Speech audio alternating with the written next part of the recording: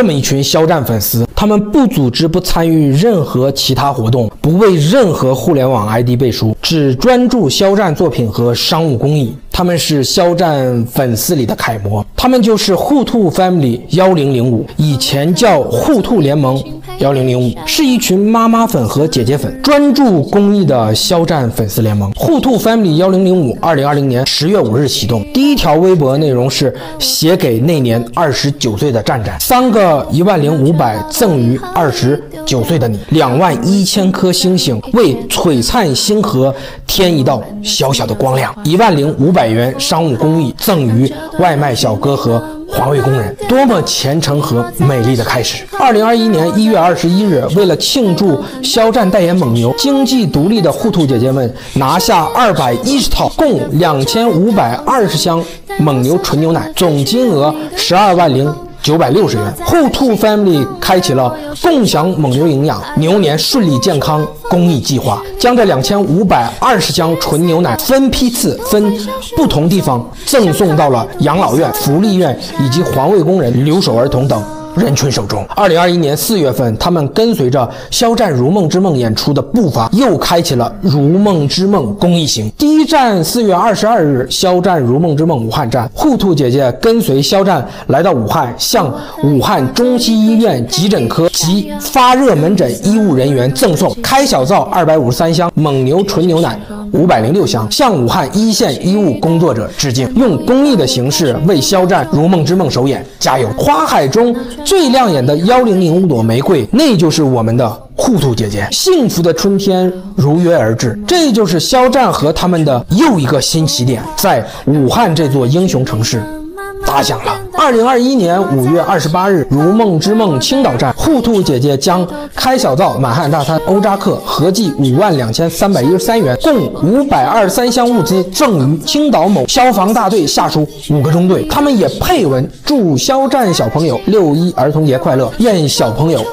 永远自在如风，童心未泯，他们太可爱了。2021年6月20日，如梦之梦成都站，为之骄傲的互兔姐姐们提前来到了成都，分别于6月18日慰问四川省川剧院一线演出人员，表达对传统艺术的尊敬。6月19日，向成都某消防站进行物资捐赠，支持消防一线救援工作。本次共捐出开小灶354箱，附加赠送的120盒米粉、欧扎克200箱、李宁男士 T 恤28件，总金额59423元，多么美好数字寓意！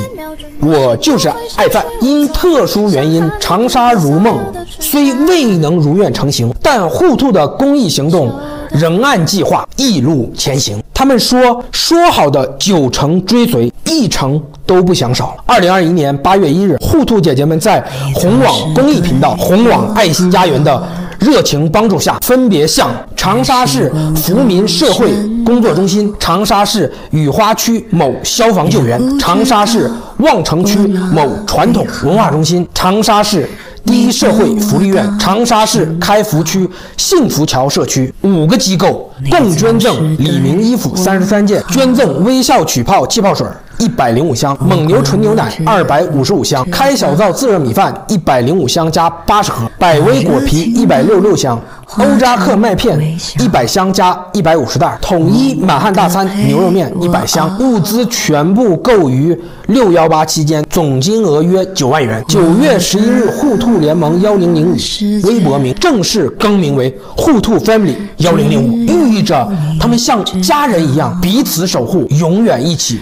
守护战战，坚持公益。入梦来之不易，如梦公益继续阳光前行。9月27日，杭州站，互兔姐姐们分别于9月22日和9月25日向杭州市某区残疾人联合会及杭州市某区环境保卫中心共捐赠物资：开小灶100箱、微笑曲泡气泡水100箱、蒙牛纯牛奶40箱。如梦之梦总制片人王可然先生连续4次点赞互兔，表示感恩。2021年10月5日，互兔 Family 1005公益志愿者来到陕西省西安市某留守儿童村，向54名留守儿童捐赠书籍223本、绘画工具20套、李宁卫衣54套、欧扎克植物奶54箱、酥脆麦钙片54袋，蒙牛纯牛奶20箱，为小朋友们送去温暖和祝福，希望他们茁壮成长，以生日之名与爱同行，将爱意